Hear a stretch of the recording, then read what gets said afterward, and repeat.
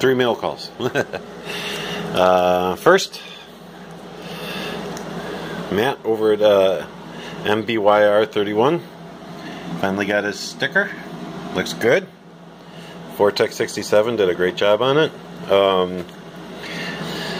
Even though he only lives a couple miles from here, it just was hard to get together to get that. So that's why you're seeing everybody else get them first. But then we have 231 Flash.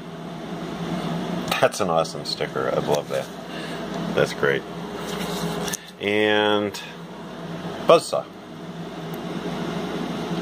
That's cool, dude. I bet you had fun then. Well, maybe. Seems like it would be. So yeah, if you haven't checked these guys out, check them out. I don't know how you're subbed to me and not to them, but even if you're a motorcycle guy, I think you'd still find their channels fun and music. So I'll be right back after I get them on the cabinet. Hurry up on the cabinet. Here, here, and here. Matt, sticker board. Where's your sticker board? I'm going to keep bothering you on that. But if you haven't checked any of these guys out, check them out.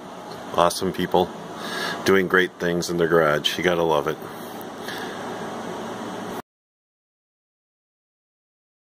So there won't be any riding videos this week. It's been 90 plus degrees and 60 some odd % humidity. It's just I have a condition where if I get overheated I could literally pass out, and you don't want to be on a bike in that kind of condition. And every time you come to a stop, it just gets, the heat from my bike just blasts my face because it's not water cooled, right? So all the heat just rises up and hits you in the face.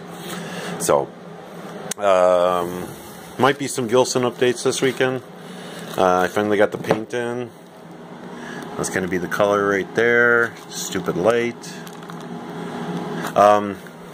Again, waiting on the weather. I gotta paint outside. Painting in here is not an option because it will just cover everything in an orange dust. And it's an oil-based paint and it'll just stick to everything. So I gotta do it outside. So hopefully Friday, Saturday maybe looks good. So I might be hitting the panels then. I did get everything all greased up and ready to roll. But that's about it. Yeah, that should be it. We'll see how it goes, but if the weather cooperates, I might actually get on the bike tomorrow. If I do, Big Buzzah, my 10,000 BTU AC unit died finally after almost 30 years of service. So I had to go out and buy a new one. It's over there. I'm gonna put up a separate video on that. Don't watch it unless you're interested in a window unit, AC unit. That's the only reason I'm putting it out there, is in case anybody's thinking about getting one. I want to put my thoughts out there on that. So if it only gets 1 or 2 views, I'm absolutely okay with that. Don't waste your time. So anyway, that should do it. Just a sneak preview. We're getting closer. Body panels painted.